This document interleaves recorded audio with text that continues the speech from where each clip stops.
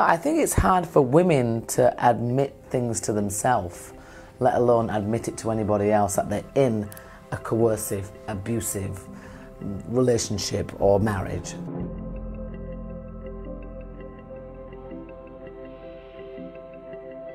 I brought a book out called Brutally Honest, and I tackle some very taboo issues.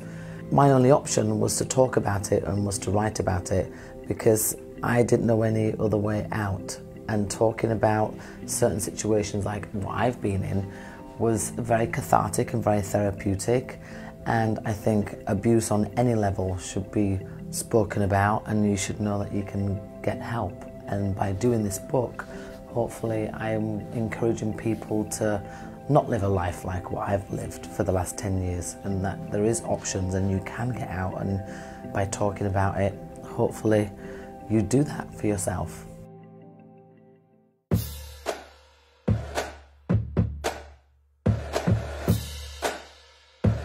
Spice Girls are going on tour next year.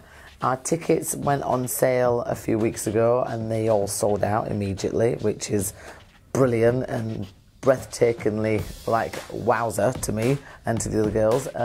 Just goes to show we have the most amazing fans. Of course, we're all going to rehearse together. Our rehearsals start in April next year, and our performances then carry on in May. My favourite Spice Girls track has to be Wanna Be, because that is the first single where we exploded onto the scene in the music industry and into all your homes and on your radio, ha ha ha. It's such an annoying, amazing, brilliant song that we wrote ourselves. Yeah, it's my favourite.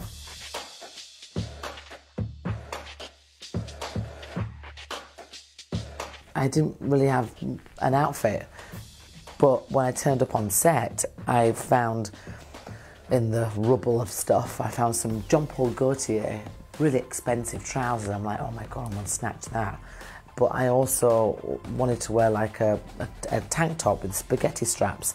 And so I went to Mr. Byright and I bought my lime green tank top from Mr. Byright that was about £2. And I still have it. And it was so comfortable and I was so happy I got it. Yeah, so that was my outfit, mix and match. Bit of designer and a bit of regular stuff. I was never going to straighten my hair because my whole thing was, not only was it convenient to wake up and just go like that, I wanted to make sure that I was being authentic to myself and not just being me. And curls are beautiful. They're always going to be beautiful.